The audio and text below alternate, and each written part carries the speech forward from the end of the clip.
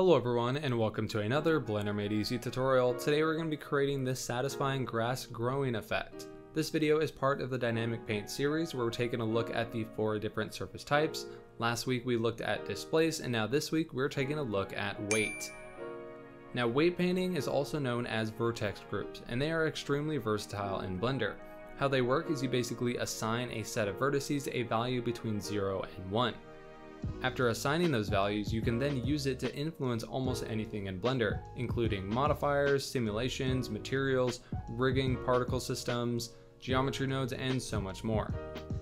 There are many ways to create a vertex group, but some of the most common ones include manually painting in weight paint mode. You can also go into edit mode and select and manually assign them in the vertex panel, or the topic of this video, dynamic paint.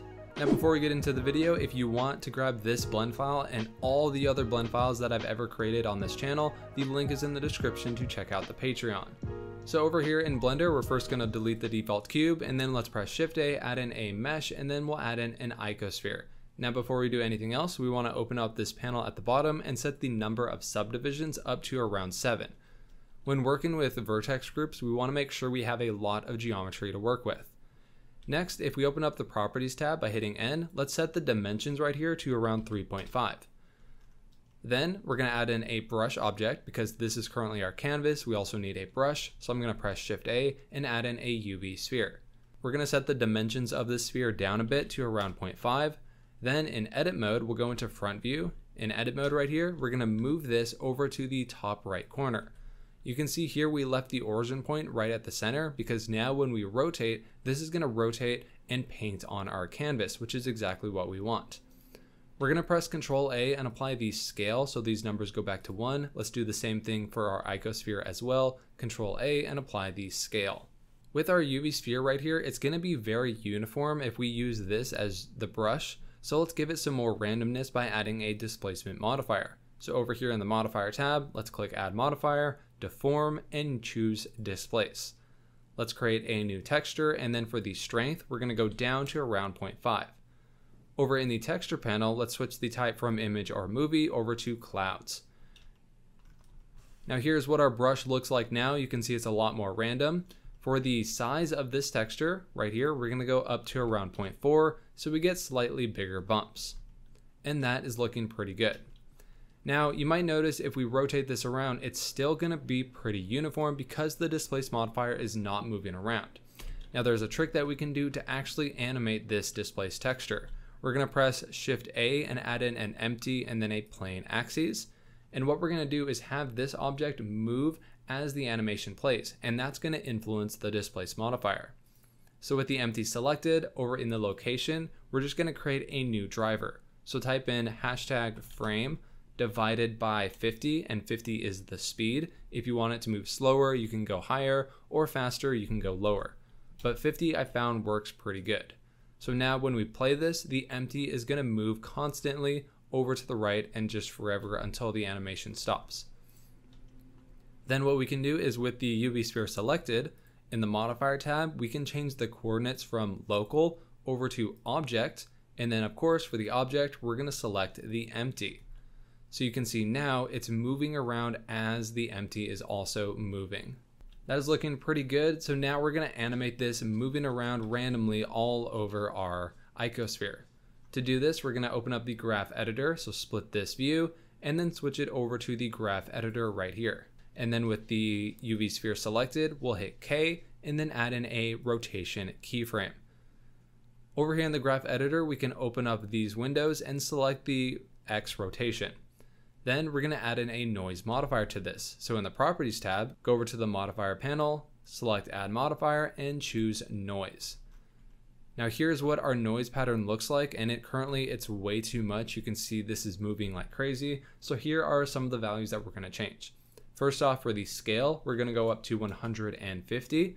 For the strength of this, we're going to go up to around 25. So now when we play this, we can see this is the effect that we're getting. And that is looking a lot better. Now it doesn't look that good right now, and that's because we need to copy this setting over to the other axes. So we're going to click on that button right there to copy the modifier, then we'll select the Y and paste it in.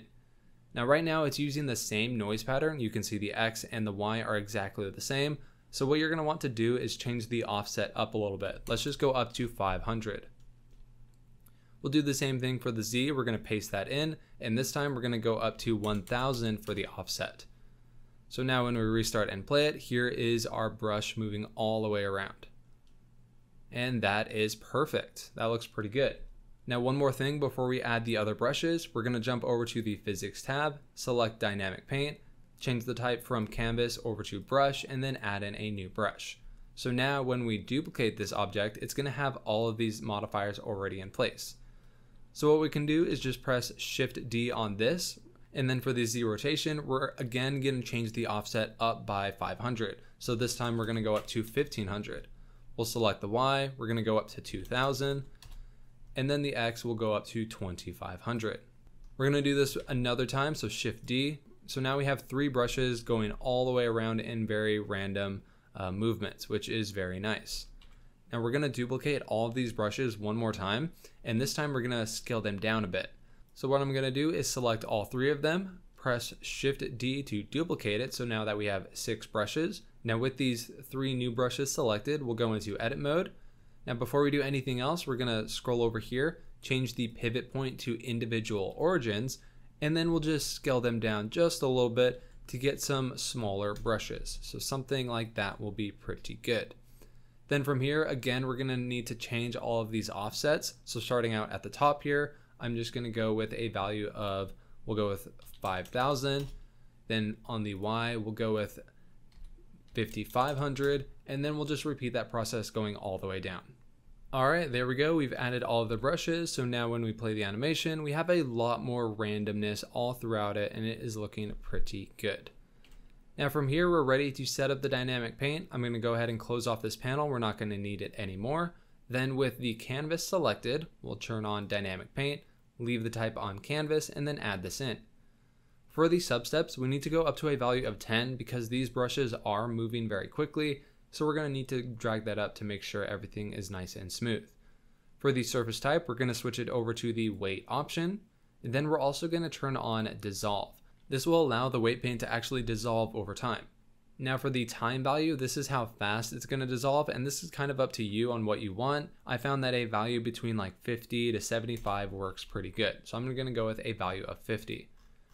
Over in the output tab, we're going to hit that plus sign to export all of the data to this dp_weight group. And then if you notice that this is grayed out, that's because you need to save your project. So go ahead, save your project, and then you'll be able to bake this in. Just to make sure that this is working properly, we're going to switch it over to the weight paint mode, restart and play this, and you can see this is working and it is looking pretty cool. We're going to go ahead, save our project, restart the timeline, and then click on bake.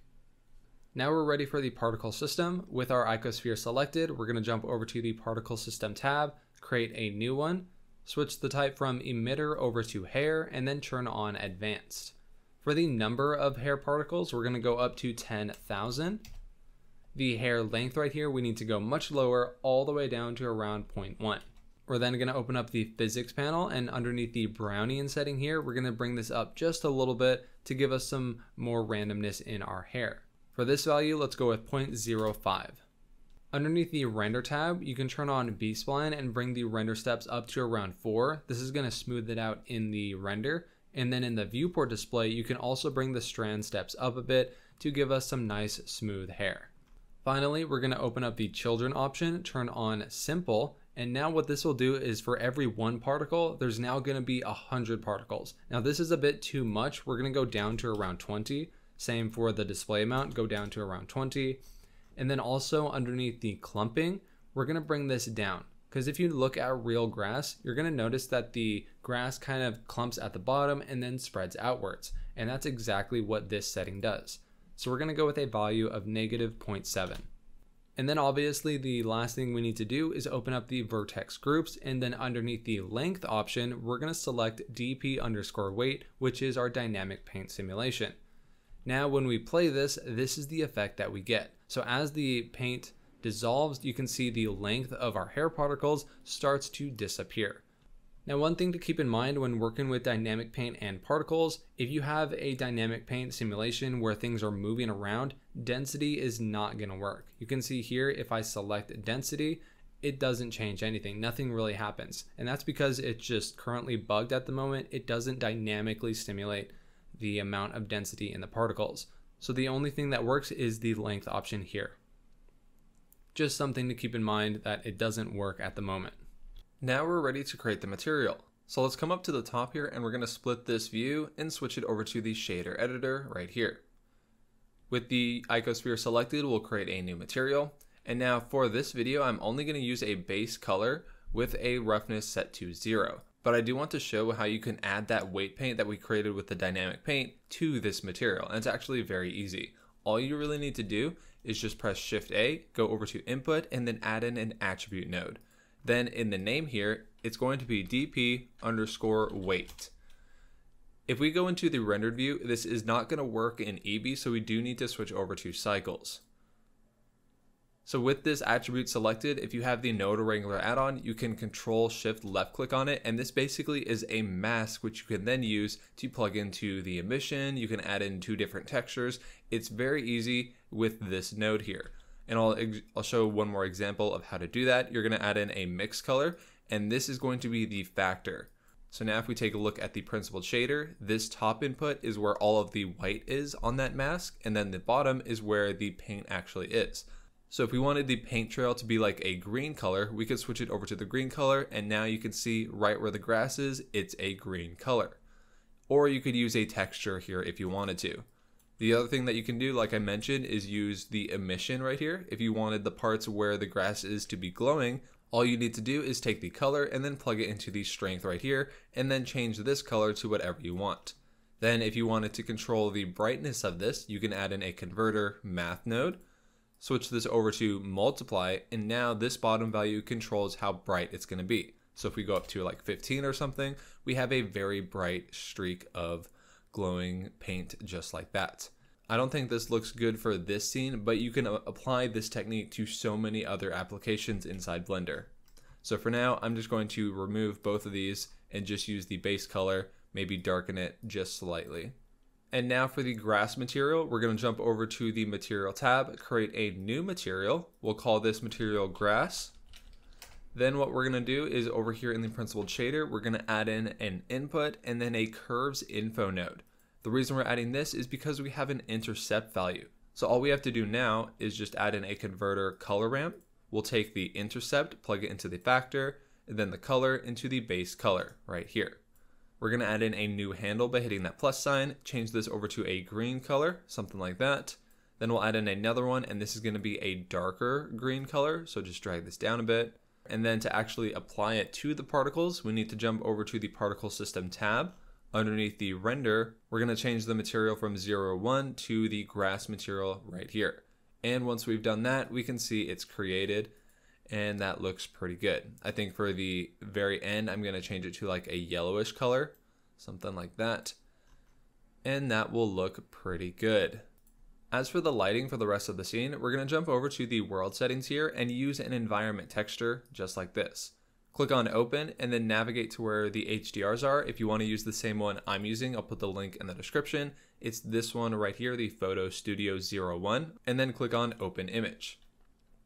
For the strength of the world, we can bring this up just a little bit so we get a brighter icosphere. And then finally, I did add transparency to the background, and that's underneath the film section right here. You can turn on transparent. For the camera, we're going to jump into the front view and then hit Control Alt Numpad 0 to snap the camera to place. You can select it and then just drag it backwards till you get the full icosphere in frame. Now, one thing I did notice when I was testing for this tutorial is a lot of the frames on our icosphere will have very, very tiny particles where there is no weight. You can see here, if we zoom in, all of these particles don't really look that good.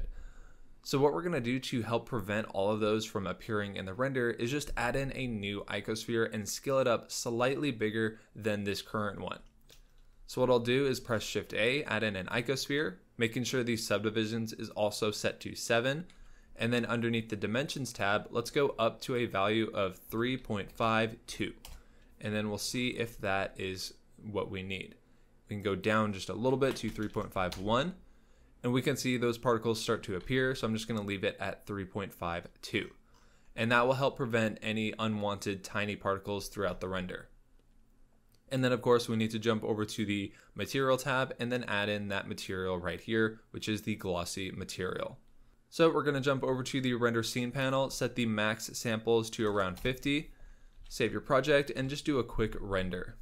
Here is our render, and now let's add in a background. So I'm going to escape that and jump over to the compositing workspace, select use nodes. Then to add in a viewer node, we can hit Control, Shift, and left click on the render layers.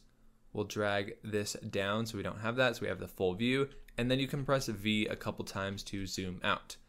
To add in a background, we need to press Shift A, go over to Color, Mix, and then use an alpha over node. Make sure this is in the bottom socket. We'll Control Shift left click on that, and now this image, this color is what the background will be. So I'm just going to drag this down just a little bit. If you also want to add a vignette around this to make sure the focus is on the center, you can do that pretty easily by adding in a mask and then an ellipse mask. We'll take a look at this.